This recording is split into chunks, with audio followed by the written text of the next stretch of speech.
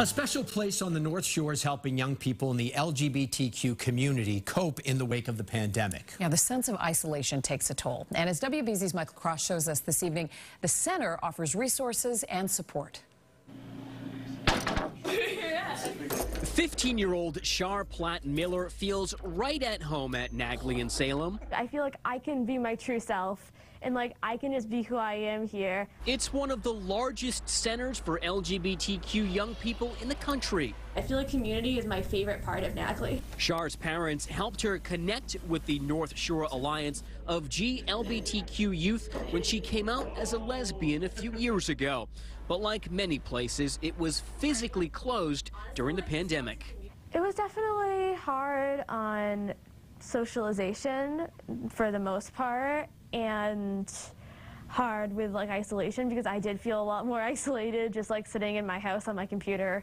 The COVID-19 pandemic took a toll on many young people, especially teens in the LGBTQ community. Our survey showed that 70% of LGBTQ young people said that their mental health was poor either most or all of the time during COVID-19. Amit Paley is the CEO of the Trevor Project, which is a suicide and crisis prevention organization for LGBTQ young people. Their recent survey found that 42% of LGBTQ young people considered attempting suicide, including more than half of transgender and non-binary youth. And more than 80% of LGBTQ youth say COVID-19 made their living situation more stressful. We need to be doing more to make sure that we are creating affirming spaces and a better world so that young people feel supported in their identities and their mental health. They can come and grab a Dob kit off the shelf, fill it up with anything they don't have. Back at Nagley in Salem, teens struggling with homelessness